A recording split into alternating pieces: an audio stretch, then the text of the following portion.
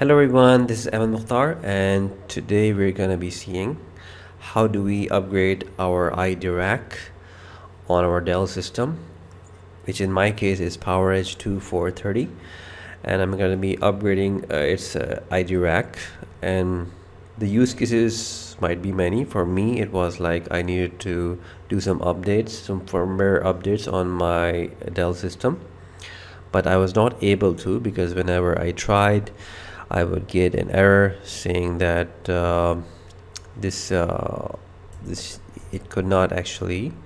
Let me just show you what I got there. Unable to verify update package signatures. So this was an issue I was facing. So how do we get rid of that issue? So to mitigate that, you have to get the latest version of iDRAC. So how do you get the latest version of iDRAC? You just go towards the Dell website, and for me it was like I had to go into support and product details. I just put in PowerEdge and drivers and download. It's pretty easy to do that, and no sign-in required also. So you can just go there, and if you want, I'll just leave the link in the description so you can put up your product as well if you want. Now here you can see you can search by keywords and whatever the operating system is running on your system, but regardless of whatever the operating system is, I think iDRAC is the same. I'm not a systems guy, but I believe it's the same. So you just type in iDRAC in the keyword section and it'll pop up the latest version it has for your host system, which in my case is PowerEdge 2430. So just click that, and okay, it's showing me that. So you just click on it and download it.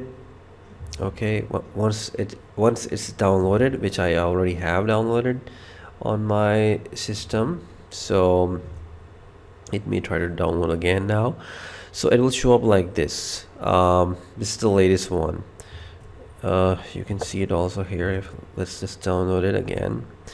Okay, so all of these firmware are the same. So what worked for me is I just right-clicked on the firmware.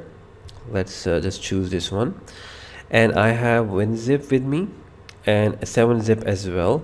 So 7-zip is free, obviously, so let's go with 7-zip. So you can just say open archive, and it will show you all the files inside that exe.